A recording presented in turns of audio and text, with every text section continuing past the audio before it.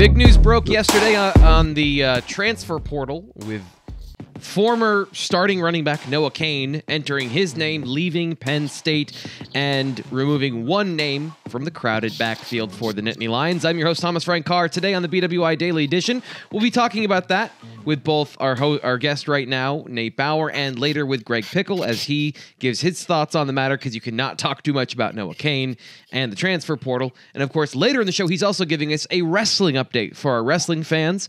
We're going to be talking about that in a little bit, so stay tuned.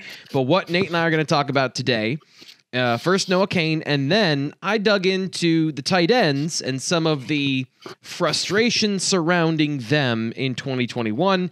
And I think I have a better way to look at their production other than throwing your hands up and saying, the whole thing was bust. It was terrible. It was all bad. So that's what's coming up on the show today. Nate, thank you for coming on, and thank you for being here. How's everything going with you? Thanks for having me. I'm great. How are you?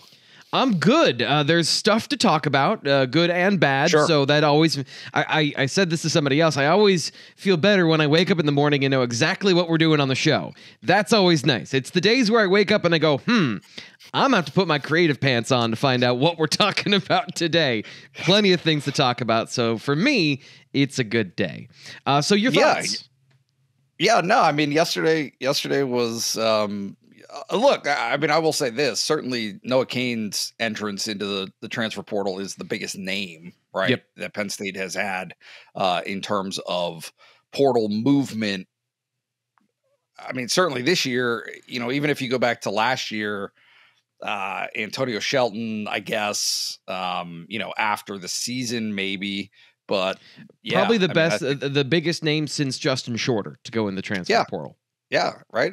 I mean, now, is it reflective of the player that he is currently as the biggest name? Probably not. Right. Like, I mean, I don't think that there's any real question about the fact that there was a basic proposition here for Penn State when they signed Nick Singleton and Katron Allen, which was John Lovett has to leave, right? Yep. He's exhausted his eligibility, but you can't carry six. You can't have six scholarship running backs. And so who was the odd man out? Not sure, right? I mean, it's certainly there would have been, like, if you would have asked me without knowing anything, just total guessing, Devin Ford might have been a possibility. Right. Keziah Holmes might have been a possibility. I just given the amount of run that Noah Cain has had, expecting him to be able to go into a senior season or at least a fourth season, even though he's been injured a couple of times and missed some time. Yeah, it looked like a situation where he would not have been at the top of the list of guys to make that exit. And yet, obviously, he made that call. So, and let's make it official with our transfer portal. Oh, there's Noah Cain entering the portal, and the portal now sending him off to a new destination.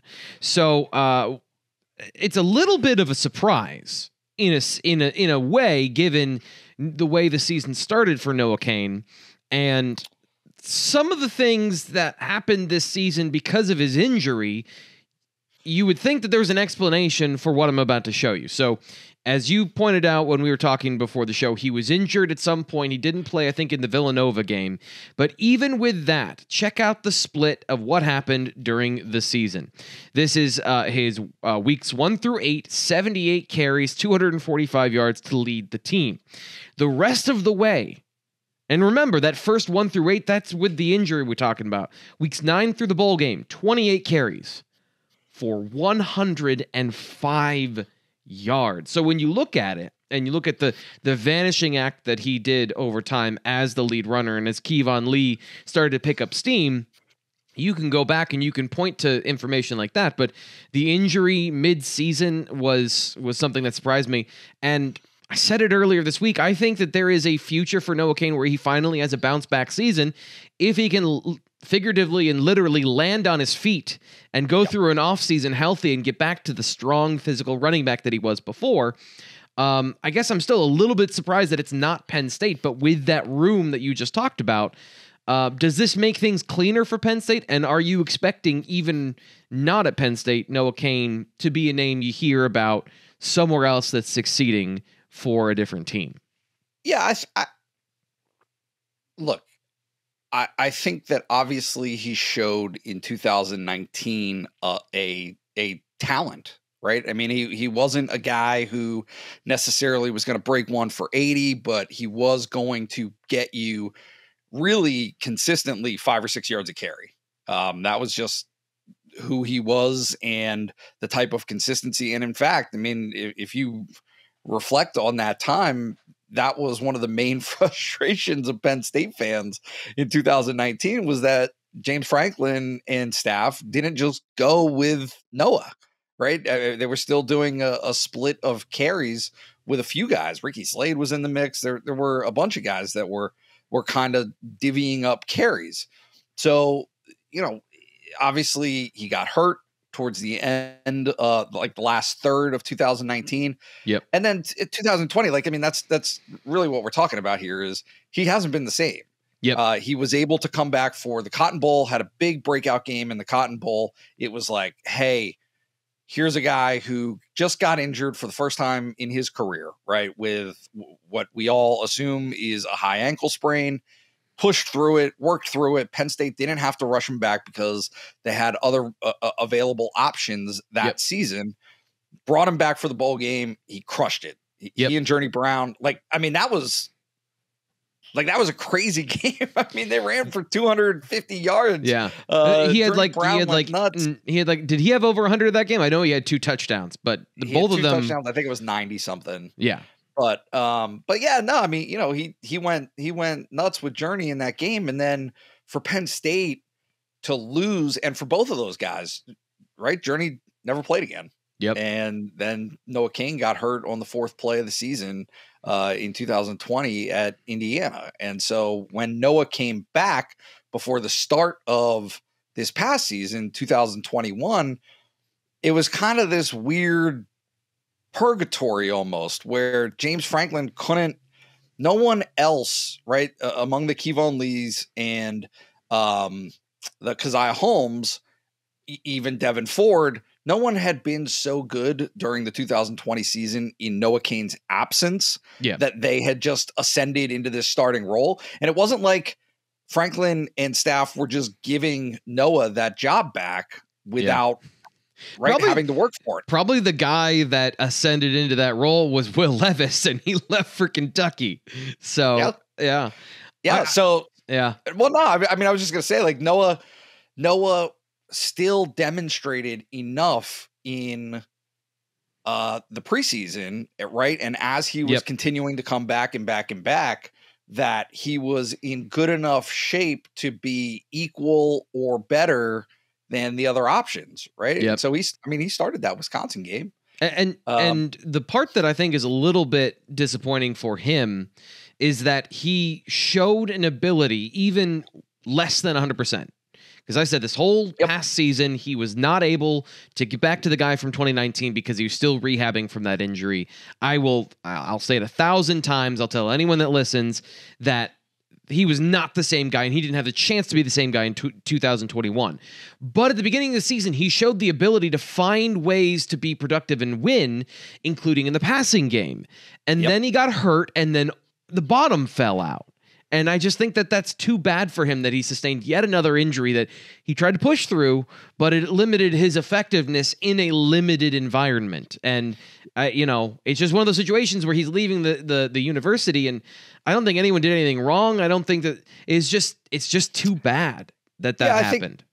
I think if anything, that for his sake, and obviously Penn State's going to feel the same way, but for his sake, coming back from that injury, Penn State would have hoped to have had a better pass or rush blocking operation. Right. I mean, that's what we're talking about here is he wasn't that people talk about it all the time. you are constantly in football trying to make up for your deficiencies in as many areas as you possibly can. And in the running game, everyone knows that the offensive line was not good enough. Yep. Okay. Sometimes you have a guy like Saquon Barkley behind an offensive line in 2017 that they weren't lights out. They weren't bad, but they weren't lights out. It was just so good that it eliminates that. Yep. Right. They can Noah Cain in 2019. And he could in 2019 because when he had to break a tackle, he could get 5 yards through contact. And I'll throw this up here a bunch of times today when we're talking about Noah Cain.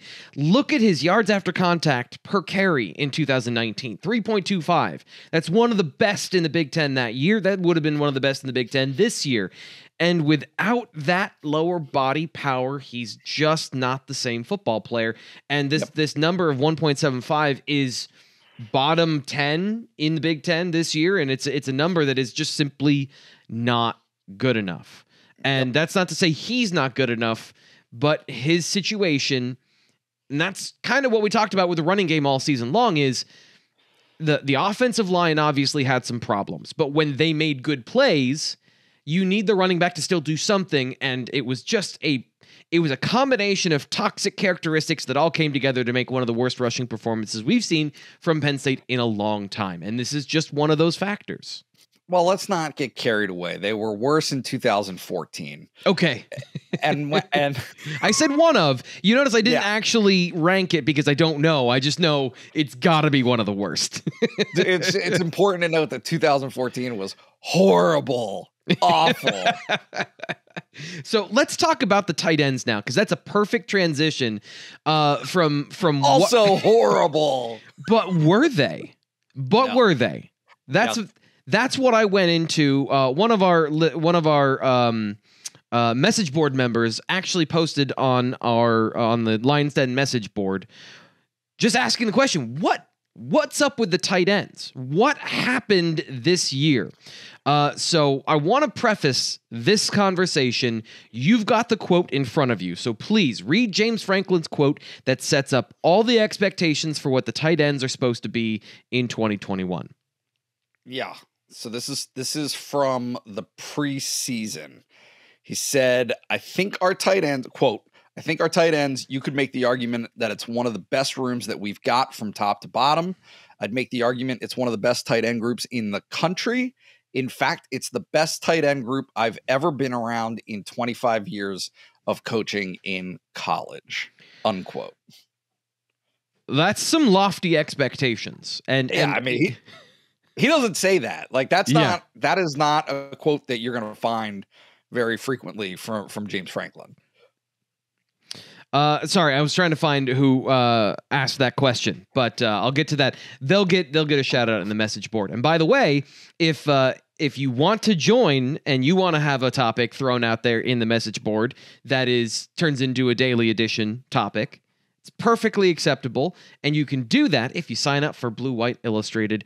$1 at bluewhiteillustrated.com. Link is in the first link in the description of this video. That is the link to join for just $1. 12 months of access to Blue White Illustrated. Do that while you're subscribing to the channel, and then you're all locked in to get all your information from Penn State. Okay, so what are you waiting for? That's my question. I don't know. And here's the other thing. So we're part of the On3 network. You see the logo up in the corner. I hate losing. And we get the numbers of how many people sign up. You can see how many people subscribe to the Blue White Illustrated YouTube channel. I am super proud of the job we do on this show. And this is going to get a little real, joking to real. I am so proud of the job we do on this channel. I think this is the best coverage you're going to get of college sports, specifically college football, on the Penn State beat and anywhere else. I will put what we do against anybody else. And the fact that we aren't number one, even within the On3 network, chaps my butt every single day. So tell your friends, have everyone watch the show, and let's beat Notre Dame, okay? I'm tired of coming in second to Notre Dame. They do an awesome job. I love Mike Singer. He's the guy that runs that channel. He's a lot of people... Don't you want to win? Notre Dame, just in general. Any chance you can get to beat Notre Dame? Don't Penn State fans want that? I thought that was a thing. And here we are sitting behind them in all of these metrics, and I'm just done with it. So I'm going to publicly call out our listeners to subscribe, tell your friends, and share this stuff, because what we're going to get into here with the tight ends, I think is the next level stuff we're talking about of, okay, so James Franklin talks about them as a room, right?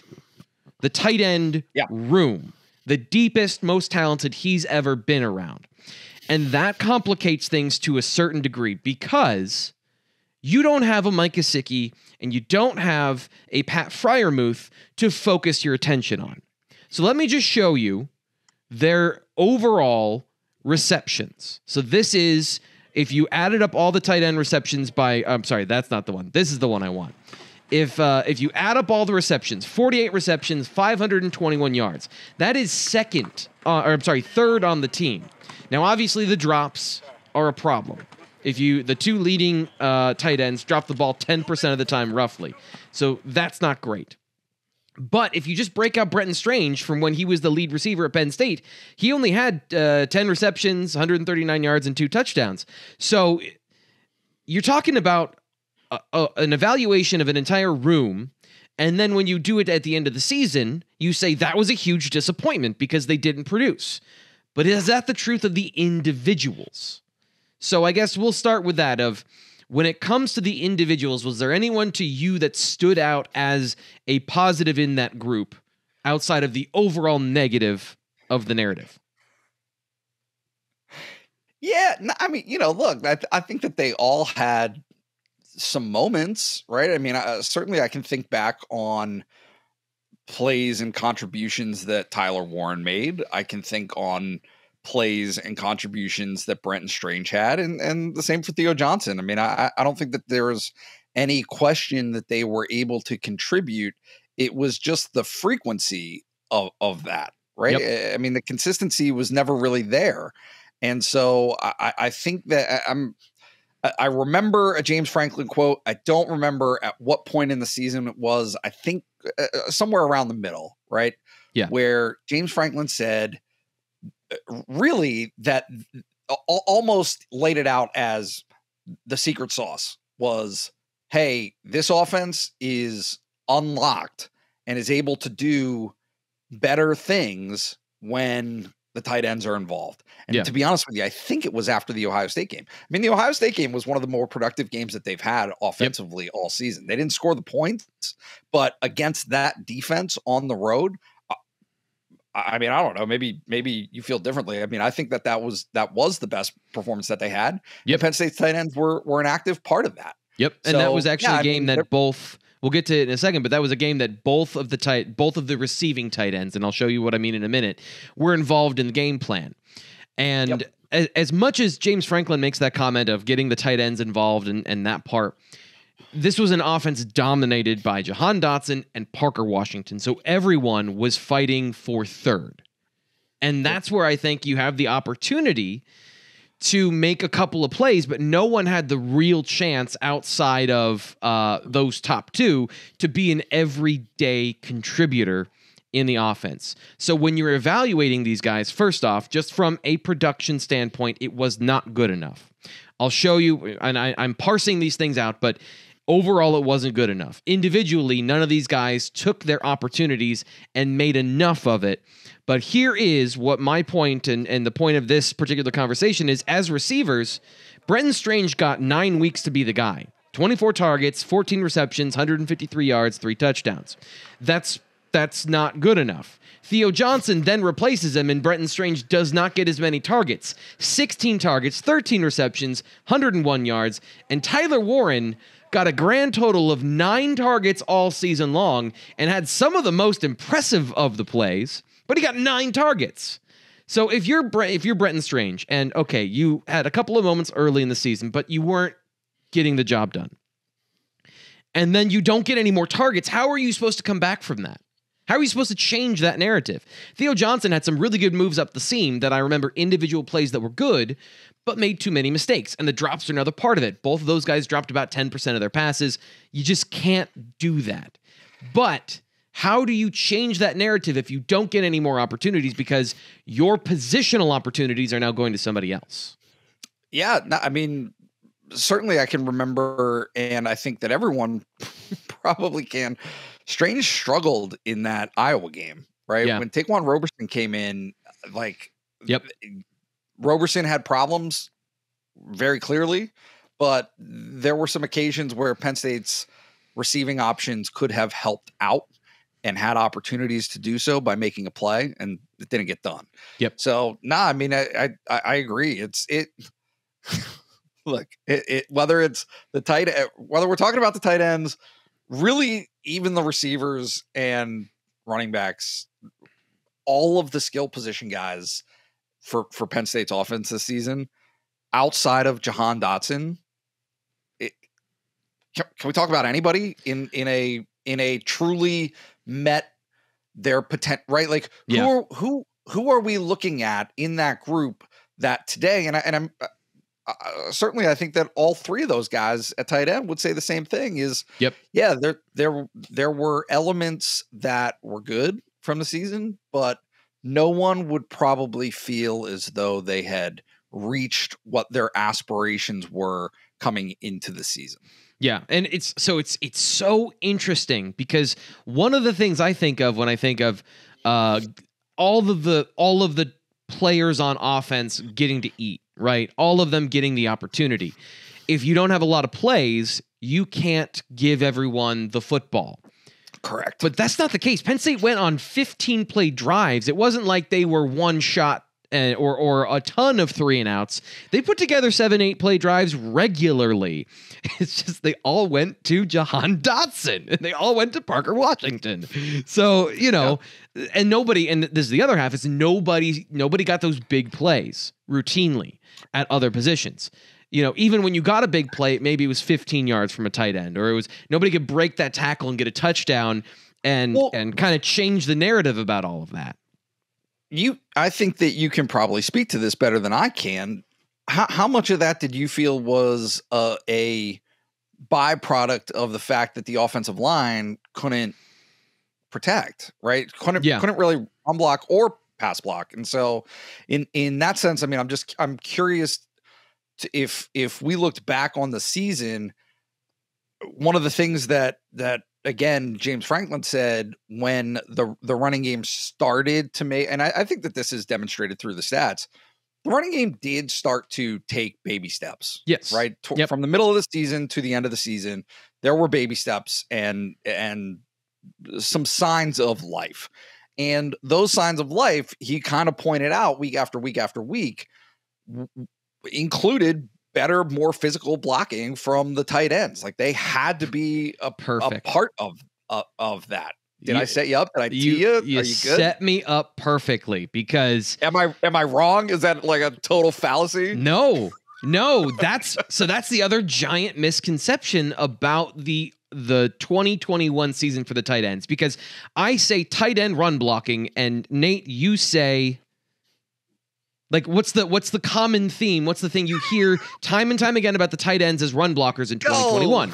They weren't good enough. No, yeah, they weren't good enough. No, for sure. So here, but let's said otherwise. Yeah, go ahead. Yeah. So that was the thing, is everyone remembers, I think it was after the Villanova game, that James Franklin specifically called out the tight ends, saying the offensive line needs a block, and honestly, the tight ends need to do a better job too.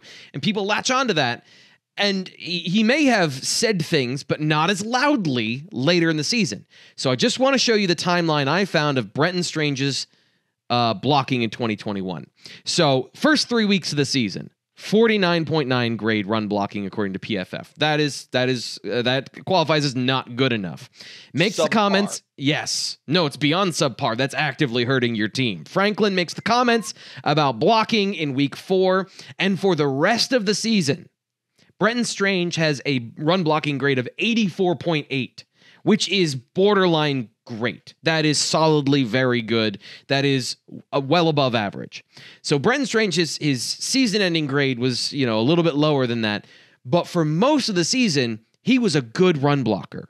He didn't have the opportunities in the second half of the season as a receiver.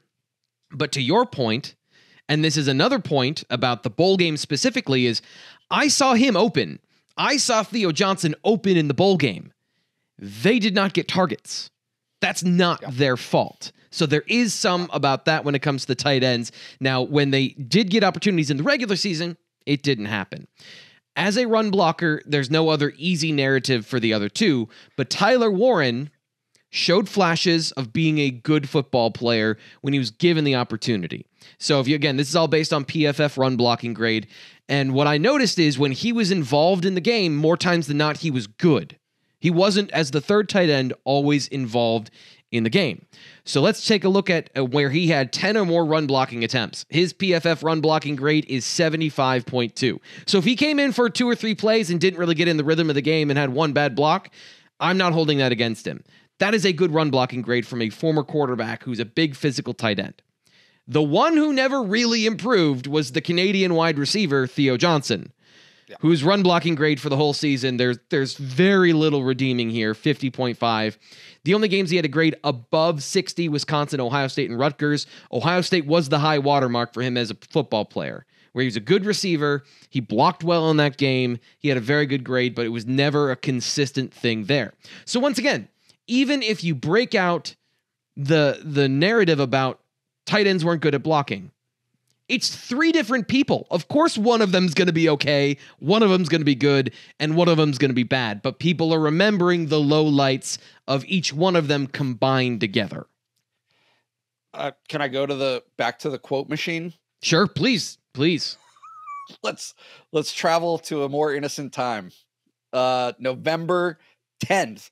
And it struck me. I pulled this specifically because the question was about Lee, right? And being a better runner, like kind of starting to assert himself. Yeah. I think it was coming. I don't have the dates in front of me, but I think that was after the Maryland game. It was right? Yes, because that was the game where he had 8 carries for 52 yards. Yep. Yeah. So, quote, about whether or not Lee had been more decisive, asserted himself, whatever, right? Quote, I think he has been a little bit more decisive. I also think we've gotten more push. I think we're being more physical up front at the tight end position and the offensive line positions. Well, I mean, let's drop the mic. They just leave. Yeah. There's nothing else to say. It speaks to it, right? It speaks to the fact that there was progress. There were things that started to advance. And you're right. I mean, if you're taking it on the whole, I think that certainly, it's tough to parse an offense that just struggled as much as it did to cash in. The thing that's going to be very interesting to look back on as we get into the spring and summer and can like take this crazy deep dive on last season is, you're right. I mean, they had the 28th ranked passing offense in the country. So for as bad as the rushing offense was, it's not like they didn't move the ball. They just didn't score. And if they had scored, right, which is certainly an area that Penn State has had a ton of impact and a ton of success at the tight end position, is guys like Pat Freiermuth scoring bunches and bunches of touchdowns. That just didn't happen. That just didn't happen for these guys this season because they weren't effective in the red zone. Yeah, they weren't effective in the red zone, and they didn't break enough tackles. And I think that's. I keep coming back to that in that particular offense with the quarterback and the offensive line you're working with. Your receivers have to do a little bit more. You have to do something outside of the expected. And the tight ends did less than that with some drops. And then when they had the ball in their hands, they didn't play with physicality after the catch and make those plays, which I think at this point, you and I both think that they're capable of that still, right? The talent didn't disappear. So if you're saying in 2022, you've got 2 good run blockers for sure, and one guy who is still learning the position in Theo Johnson. I think that's fair to say as far as his run blocking and all of those things. But an exceptionally talented receiver we saw at the end of the season. You can still project positivity out of them. I don't think that this has to be, I guess the whole point of this particular segment for me was, guys, the house isn't on fire. Like, yes, the oven, there was some smoke, the smoke alarm went off, but nothing is, there's no scorched earth here. It'll be okay as long as these guys continue to do what they've done, which is work hard on their game. Yep. No, and that's, I'm glad you said that, is I think one of the defining characteristics is it's not like particular or specific to the tight ends. they're a good group of dudes. Like they work hard at it. They work together. They work well together. That was one of the core tenets of what Ty Howell, who obviously it was his first year as tight ends coach, what he said, how he described that group was how well they play off of each other, how well they practice together, how well they push each other. And so if that's the culture within your room of getting better, and as you're really speaking to through the course of this segment and this show, it's there. It might not be readily apparent, but if progress, if you're getting just a little bit better on a consistent basis, give it an off season. Yeah. Give it an off season and see what maybe some better circumstances for next season can produce. Yep. And if just going away from the stats, going to my personal analysis of these guys, if there's one thing that especially Brenton Strange, I think, needs to do, it's get painfully open, embarrassingly open. And then your quarterback will throw you the football, because I don't think that there's ever been any doubt that Sean Clifford is going to be conservative with the football over the middle after 2022 or 2020, which is what I think speaks to some of the issues getting the football to the tight ends. Is I've just seen too many instances of guys on crossing routes where if you throw with anticipation or you throw with accuracy between two guys, that play is one that good quarterbacks make, and Sean seemed a little bit hesitant to throw those. If he gets over that and it takes the next step in 22, or if another quarterback sees the field, we might see something different in terms of contested catches and all that stuff. So that's just my final read on this particular topic, is the look forward. Anything from you going forward with the tight ends? Well, I'm now you've piqued my interest. Can you reflect off the top of your head how many of Clifford's interceptions in 2020 were over the middle? Because off the top of my head, a lot. It's a few at least. So the ones that come to mind was the very first one of the season against Indiana, where he overthrew Pat Freiermuth by a good 10 yards. And then there's other ones that come to mind, but it's not necessarily ones I can specifically speak on. But yeah, that was a lot of the problem was trying to do too much, hold on the ball, and then target things over the middle that might have been there, but not with the pass that was thrown. Yep. So that'll do it for here. We're going to peter out, and then we're going to do a quick transition and be back with Greg Pickel. He's going to tell us about his thoughts on Noah Cain transferring and wrestling. So stay tuned on the BWI Daily Edition. Welcome back to the BWI Daily Edition. I'm your host, Thomas Frank Carr. I'm still here. Joining me now is Greg Pickel. He is, first off, an amazing reporter at Blue White Illustrated. Read his work at bluewhiteillustrated.com, covering Penn State football, Penn State wrestling. Greg, do you do any basketball? I know you do a bunch of stuff for us. Have you dabbled there yet in what you've been covering for Blue White Illustrated? Yeah, no. Hey, T. Frank, I let Nate and Dave handle that. They're the experts on hoops, and I don't profess to have any expertise or anything else on college basketball except for maybe the tournament. So I let those guys handle that. But hey, but you know the gambling part. You know the part where you're going to put a bracket together. That's for sure. Yeah, no doubt about that. But no, I let those guys handle it. It's been a fun start to the Micah Shrewsbury era, and we'll see where it goes from here. So we're here to talk about wrestling primarily here on the Daily Edition with Greg, because it's another stellar start to the season for Penn State wrestling. But they've been battling through some adversity, which we'll get to. But speaking of adversity, the first thing we have to talk about today, after last night, the news broke, Noah Cain entering his name into the transfer portal. You were one of the first to report on that for us. So what were your thoughts on Noah Cain making that announcement? Was it a surprise at all to you?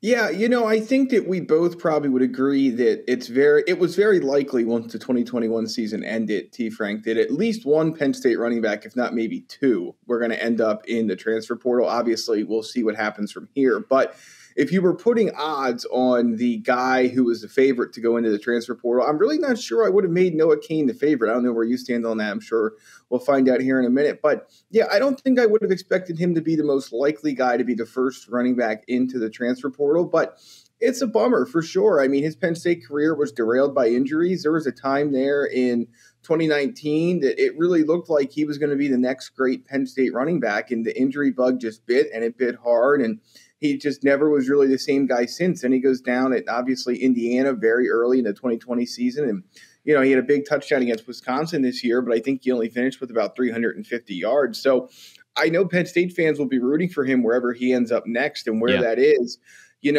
I would assume probably back closer to home, Texas, Louisiana, somewhere down in, a school in one of those states, maybe a Sunbelt's team or things like that, or maybe a little bit higher. I don't know. It's going to be interesting to see how he's perceived by schools in the transfer portal, because, again, when he was at his best, he was really good. I mean, he was among the Big Ten's best running backs when he was at his best. The question just becomes, how far is he from his best, and can he get back there with the injury setbacks he had? So I guess not a total surprise, but again, I would have thought maybe another guy would end up in the portal at that position. Maybe one still will. We'll see. But at least somebody else first, right? You wouldn't have expected Noah Cain to be the first guy. And like I talked about with Nate a little bit earlier, his snaps diminished as the season went on, but it was clear that he wasn't healthy. So that's why, to me, it's a bit of a surprise, is that even on Monday, as of Monday, I was talking about, I think that 2022 can be a resurgent year for him, because he's a guy that there's an obvious reason he wasn't productive. And I'll put this up here again so everyone can see it, but this is clear to me that the health and, as you said, the injuries just sapped him of his ability to break tackles and get yards after contact. 2019, he was that guy. And then in 2021, it just clearly wasn't. So if there's a reason or an explanation for a guy struggling like that, that's not surprising, but I guess the loss of snaps and the loss of his role as the season went on was that deciding factor for Noah Cain. Do you think he can be that guy in 2022? Are you expecting a resurgence from Noah Cain wherever he lands next?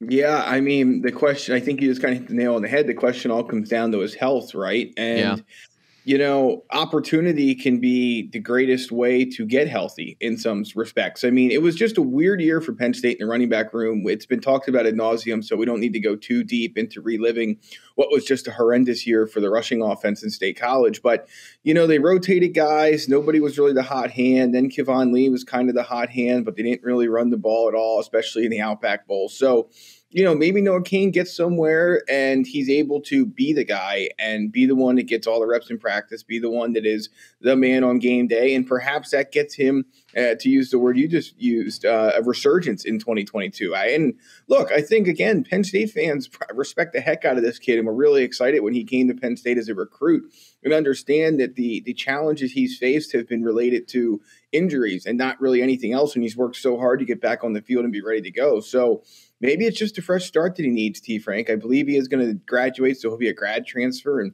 perhaps he just needs 1 year in a different place with a different system, and that will propel him to a better 22 season and then a better future in football than maybe what we're expecting right now. But, again, it really just comes down to how healthy is he, and can he stay healthy once he gets on the field? Yep. And that's with his, the funny thing is, with his physical running style, his issues have been just bad luck as far as the injuries he sustained. I don't even know really what the injury was, how it happened. It seemed like it was a mild contact injury at the beginning of the 2020 season. Like I don't think his foot was stepped on or anything. Of course, we don't know the exact nature of any of these injuries, but it just seems like for a guy that was as physical as he was and his talents were in that arena, he didn't sustain a lot of big hits that derailed him. They were much more subtle things that happened to Noah Cain, especially seeing as, like, we were surprised. I remember watching the game and being surprised that he was even out against Indiana. You didn't see any massive collision or anything like that. So hopefully for his sake, I think is all it was too. Yep. It wasn't like he was in there getting pounded and things like that. That's probably the greatest shame of it all, is that, all the work he did to get back on the field and blah, blah, blah from there. And then just as quick snap of a finger, he's out again. And as you pointed out, they were running the ball on that opening drive against Indiana. That was their plan for the season, was to ride Noah Cain.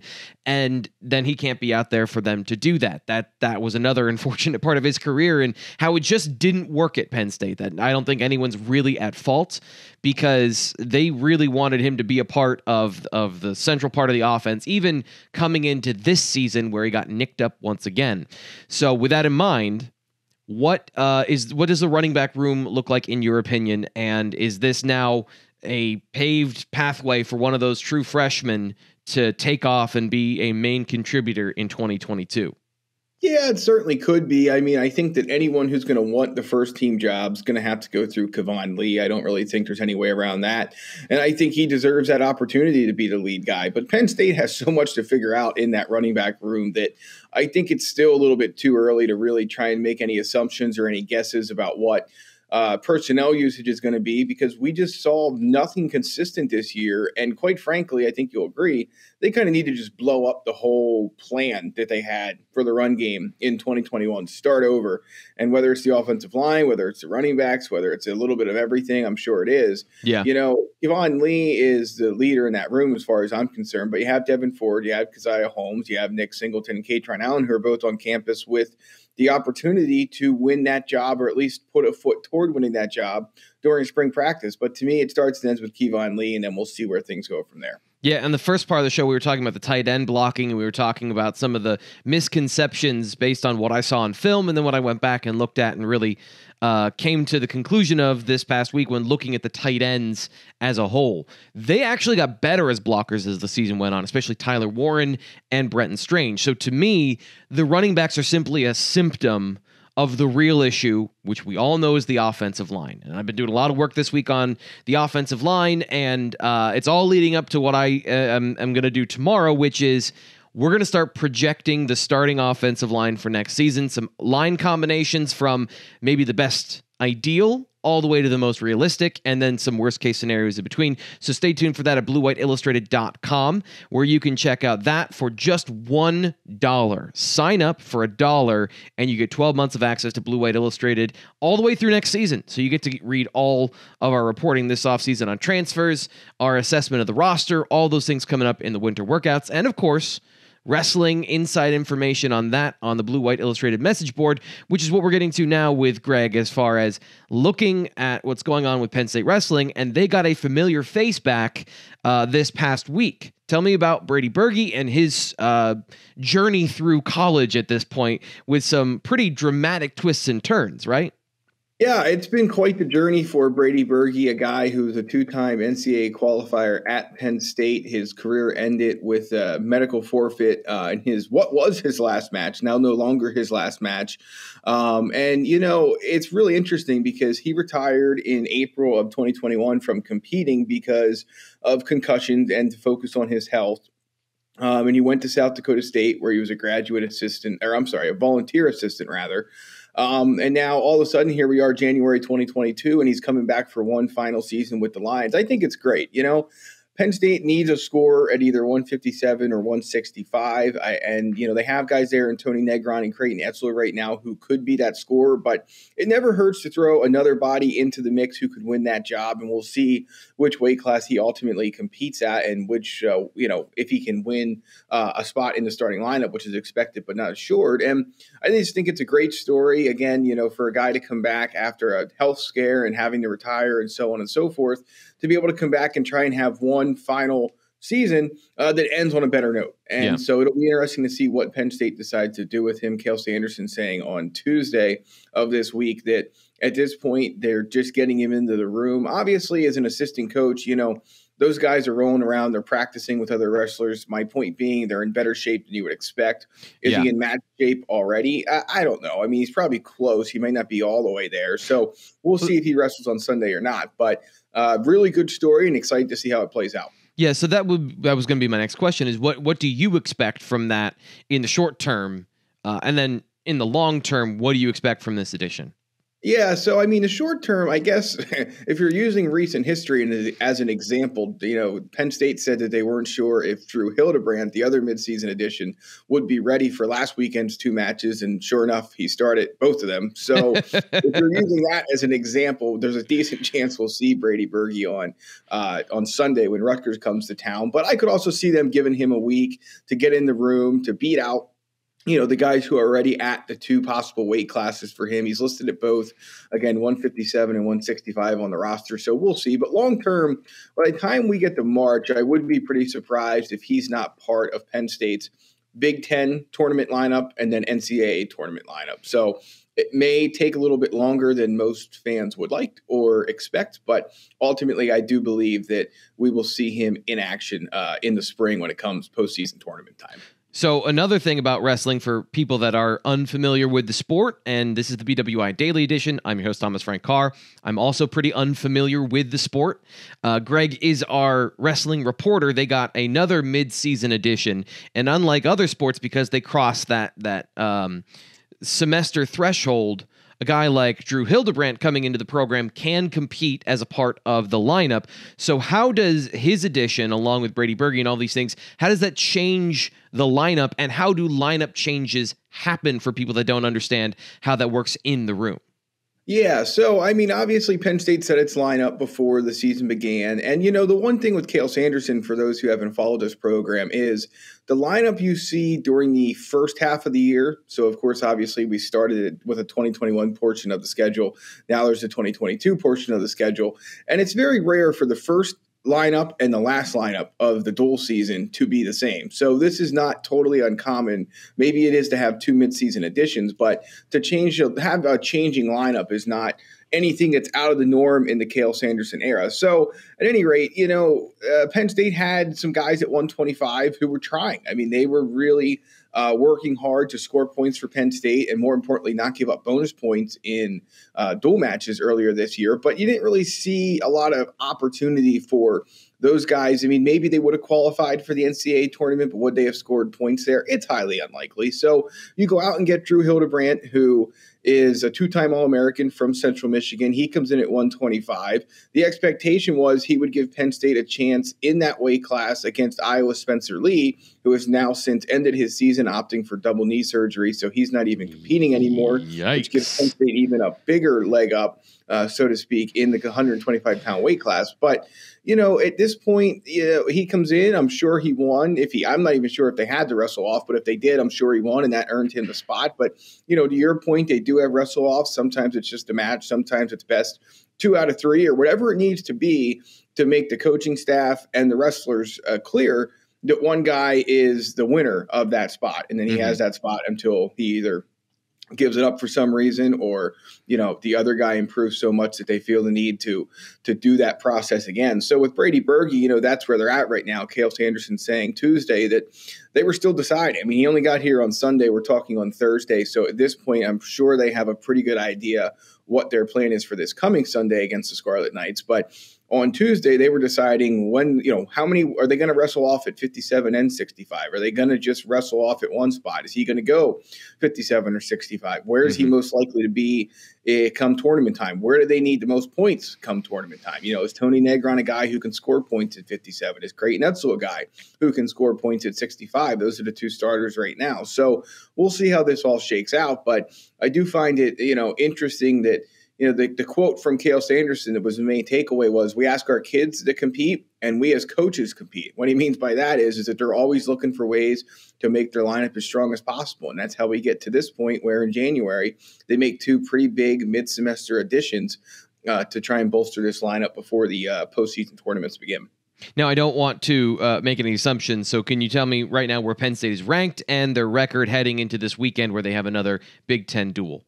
Yeah, so Penn State is now number 1 in the country, according to Intermat. Which I could throw a dart at a week in the season, and that would have been the case, but I just wanted to make sure that was correct, so I didn't say anything incorrect. So, sorry, continue. Yes. So Rutgers comes to town this weekend. Penn State is 10-0, looking to run its schedule to 11-0. Should be an interesting weekend here. Penn State will definitely be the favorite, but Rutgers, according to Intermat, has some guys ranked pretty highly. I'm just looking here to make sure I have all of the numbers correct. There's going to be a great match at 141 where Nick Lee and Sebastian Rivera square off in a battle of 2 top 5 guys.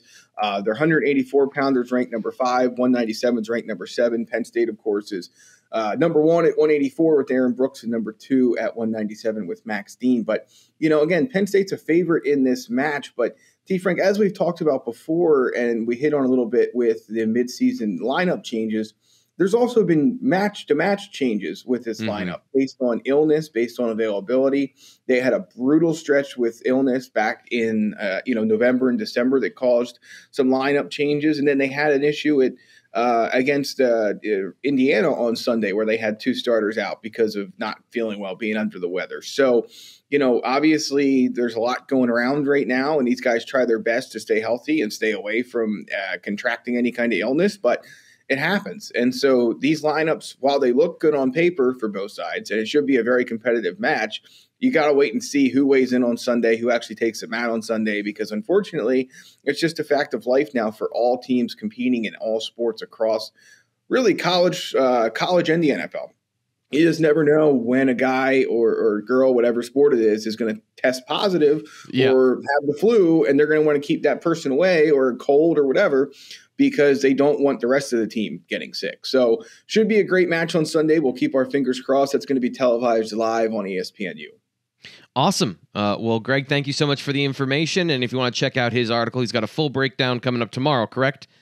Yes. Yep. That'll be at BlueWhiteIllustrated.com on Friday. Yep. All right. Thank you so much for the information. Appreciate you coming on the show. Always enjoy having Greg on the show. I'm your host, Thomas Frank Carr. That'll do it for today. If you're here at the outro music, give the video a like.